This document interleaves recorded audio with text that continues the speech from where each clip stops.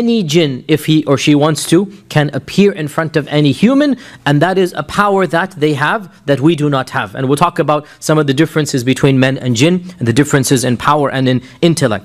So, there is no original shape of the jinn.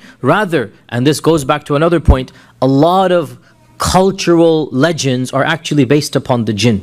A lot of things that we hear about, stories and whatnot, they actually come from the jinn. So this notion of, the young kids know what I'm talking about, shapeshifters. An entity that can go into any shape it wants. This is very common in many legends, in many civilizations. It's not just in Western culture. It's not just X-Men and that woman that can shapeshift or whatever, right? Not that you should watch that, but anyway. So it's not just in this modern culture. Every civilization has this type of notion of a shapeshifter. Where does it come from? It is the jinn. The jinns are the real shapeshifters. The jinns can appear in any shape and fashion and form. They can also appear in the form of dead people. And we know this from the hadith of the Prophet ﷺ when he said, if you see me in a dream, then know that you have really seen me, because the shayateen cannot duplicate my form. What does that mean? They can duplicate anybody else's form. Anybody else's form, they can duplicate it. Right? So, this leads us to a very important point, and that is that we, and youngsters especially, pay attention to this. We don't believe in ghosts. We believe in jinns. We don't believe in ghosts. A human ghost, we don't believe in that. They will come back and haunt people. No, that doesn't happen.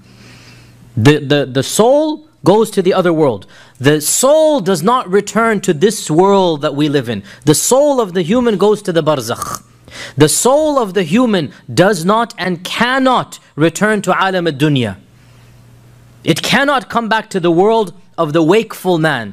Maybe for the sleeping man. That's another question, we're not going to get into it now. But the wakeful state that we're in right now, the souls of the dead never ever come back to. So, how then do we explain people, in seances and they go to the magician, or they go to the people of the occult, and all of a sudden the shape of the dead man comes up and talks? This is all the jinn. It's all the jinn. Never does an actual human soul come back to this world, because it's gone now. Khalas, Allah says, "Kullu nafsin dha'iqatul maut." One time you will taste it, that's it, you're going to move on. So therefore the jinns can come back and pretend to be human souls, pretend to look in the shape of other people. We also learn from the seerah that the jinns can come and pretend to be human. They can intermingle with human, and humans won't even know that they're jinns. We learn this from the seerah. So many incidents from the seerah. For example, of the incidents is the night of the assassination of the Prophet ﷺ.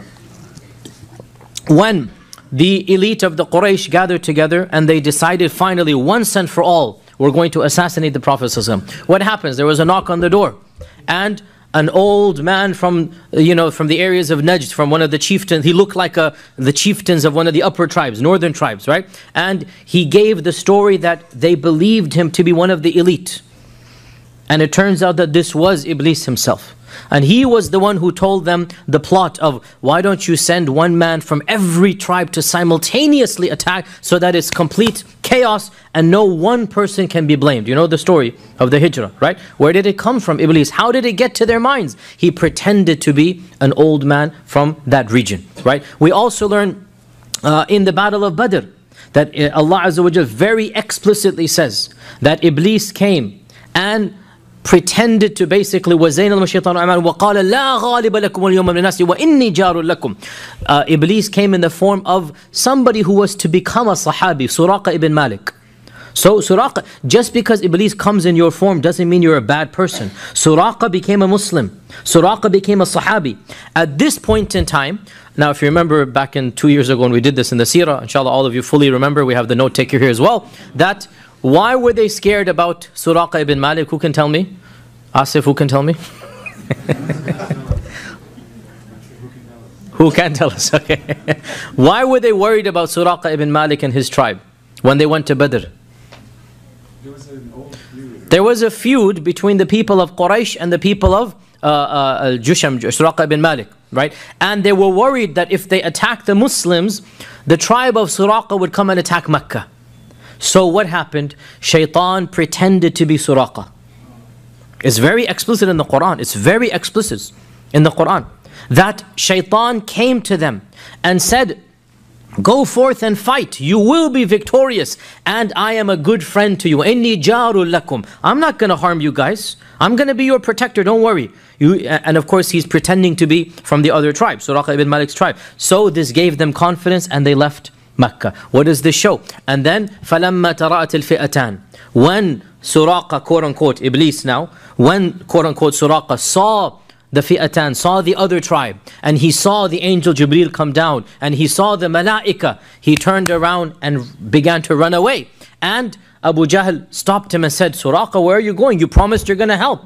And he pushed him so hard that Abu Jahl basically flew in the air, and he goes, Inni akhafullah rabbal alameen. You guys aren't going to win. I'm scared of Allah. And he fled. So Allah mentions this story in the Quran. The point or the shahid is what? That Iblees or a shaitan, most likely it is the Iblees here. In fact, the hadith mentioned it is Iblees in this incident, whereas in the incident of the assassination, it was one shaitan. But Iblees comes on the day of Badr and runs away. So he comes in the form of a man.